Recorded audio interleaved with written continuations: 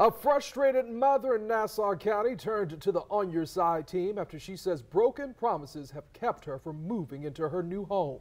She says it's been almost a year since she paid for it. That mother spoke with our Robert Bradfield about delays that she says have cost her time and money.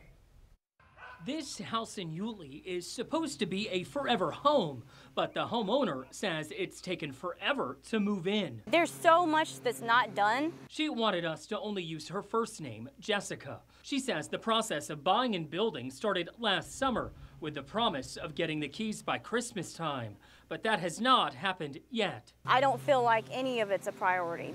Jessica took these photos showing a split in the walls and other rain damage from what she says were other cracks in the building.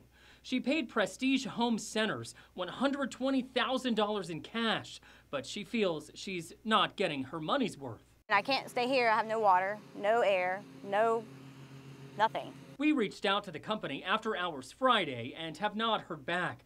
But Jessica shared a text from one of their managers explaining, "I know your situation is bad and I'm doing everything in my power to get everything done, although we're in a crazy time in regards to getting supplies."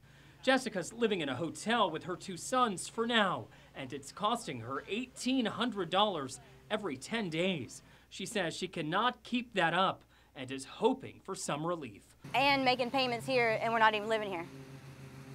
So that just adds to it. Robert Bradfield, First Coast News, On Your Side.